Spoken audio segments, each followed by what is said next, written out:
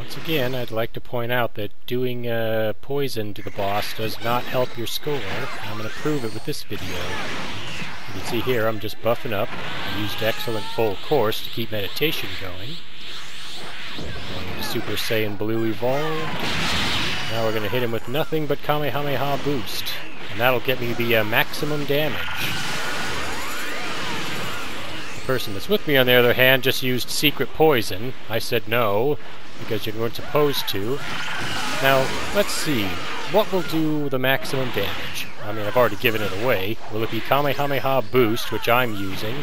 Or will it be the secret poison that Soul Reaper OP used?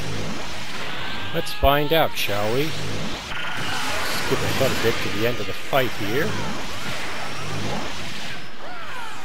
Hilariously, Soul Reaper OP probably hurt his own chances of doing more damage. Mainly because he spent a lot of the time running away from the boss instead of using Psycho Escape or something like Elegant Blaster. Or, since you're a Majin, you can use Ill Bomber.